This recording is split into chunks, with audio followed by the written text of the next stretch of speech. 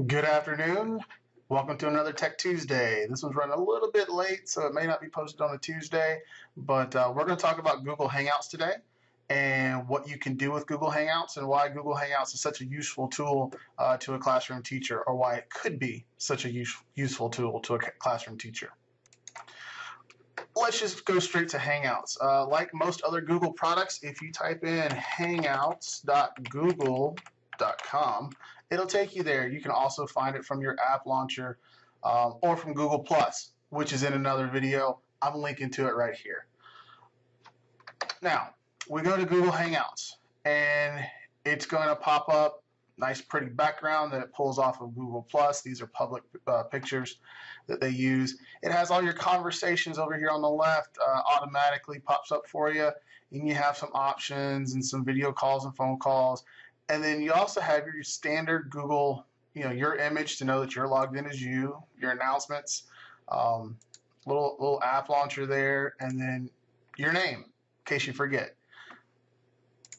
So let's talk about these different things we can do with Google Hangouts. First off, it's an instant messaging program. So if you're ever like I am in a supply closet somewhere messing with Ethernet cables, or you're somewhere where you don't get good cell phone signal, but you do have wireless, which is kind of a common thing nowadays. So you can use Google Hangouts to message people if they have Google Hangouts, especially if it's installed on their phone. But the great thing is it'll go to their computer. So if I'm on my computer and you're on your phone, you can send me a Google Hangout message, and it'll pop up on my computer, and we can talk back and forth that way if we need to. But to do that from your computer side, you just click over here. It automatically pops up for you in the messaging, and you can look for people. So I can look for myself on my personal account, and I can click on me, and then I can send myself messages. And then I can also check it on my phone where I'm logged in on my other account and send myself messages back. And so we see the messages coming back and forth down here. The great thing about that is it's instant messaging. It's free. It's through your Google. So everything's backed up. If you have a conversation and you forget, you remember something about a conversation, you need to go back and look, all those transcripts are there. Google saves everything for you. It's no problem. Now, let's talk about the coolest part of Google Hangouts. It's video calls, okay? You can FaceTime, to use an Apple phrase, with people on Google Hangouts. It's totally free. All you need is an internet connection and some sort of device that has Google Hangouts installed on it. I've Google Hangout on my phone, going to a meeting till I got to the meeting, then I was able to be at the meeting. Google Hangout on my computer with my webcam. Most laptops and Chromebooks nowadays have webcams built in, so you're good to go with all that. But let's do a video call, and I'm going to use my phone to call the computer, and we'll just go through the process real quick, and then I'll talk about why it's such a cool thing for a classroom teacher to be able to do video calls like this for absolutely free. So let's see. On my phone, I'm going to click the little icon button, and I'm calling myself. So when I'm calling myself, it gives me a little option here to either decline or answer it. I'm going to answer it. And I see myself. And I just put it on mute just to make sure that we're not going to get an echo. Now, when it pops up, you can see, let me get it in the screen here, that it tells you to allow the camera webcam to be used. So it's just a little pop-up button. You click allow, and now we're muted on both sides so we don't get feedback. And I can see that I am here on my cell phone, and then I can also see it on my cell phone the other way. I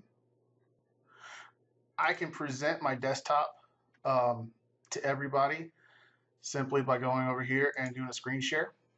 And I can pick which screen I want to shoot. If I want to just do a particular program, an entire screen, if I want to show people how to use my inbox on my email, I can use that program. However we want to share it, it now goes and shares out to everybody in the conversation. So we can see here, I don't know if I can get this zoomed in enough. that we're actually sharing what's actually going on live on the screen. So it's kind of awkward to do this, but I can see what everybody else sees. And it's got a little bit of a delay, but I'm going from one camera through the internet to another screen and then back, and so we expect a little bit of a delay. We'll put my phone back down. You don't have to, you can ignore people. You can mute people. Like I'm muted on my phone and on my desktop just so I don't get a lot of feedback because the microphones and the speakers are so close. But you can mute, you can turn your camera off. So if I turn my camera off, it pops back up on my phone, and this would be on another computer too, just my icon image, just my face, my Google identification image. So I don't have to be live on camera the whole time. I can sit there and just have my image up, and so people know, you know, who I am and who's talking to them and whatnot, but not necessarily the video of me, so to speak. So we can adjust bandwidth use. So if you got a low bandwidth, you don't have a lot of speed on your internet, you can adjust that so it'll go smoother. You can change a few other settings. You can add more people to the Hangout, and you can actually leave the call. So I'm gonna go ahead and leave the call.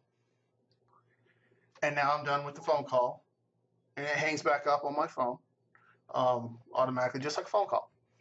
Now, I get a little message here in my stream of chats from myself to myself, showing that I was in a phone call with me.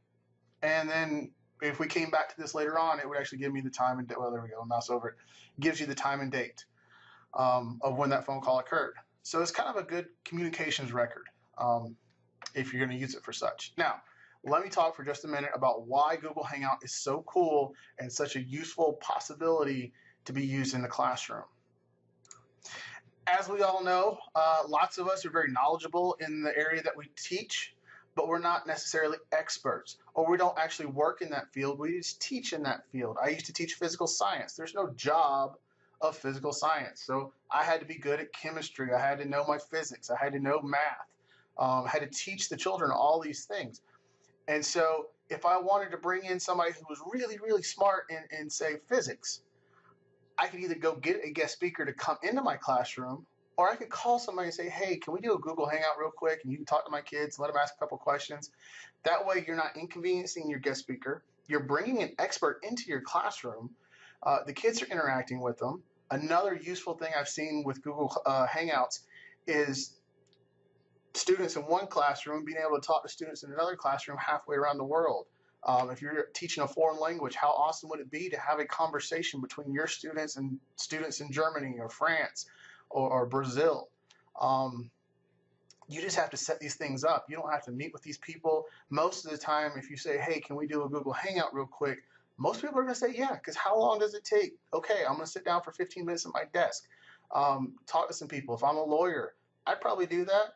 You know, hey, you want to be a lawyer? Let's ask some questions. You know, get out there. It's great publicity for people in business. It's great when you're talking between classrooms. Busy people who couldn't take the time to come into a school often can take the 15, 20 minutes to sit down at their desk and do a Google Hangout with your classroom. So that's Google Hangouts in a nutshell. Play around with it, use it. Leave the comments down below how you decided to use it, or if you use it in your classroom, and what other great ideas you can come up with for using Google Classroom. Don't forget to subscribe and hit the thumbs up if you like this video.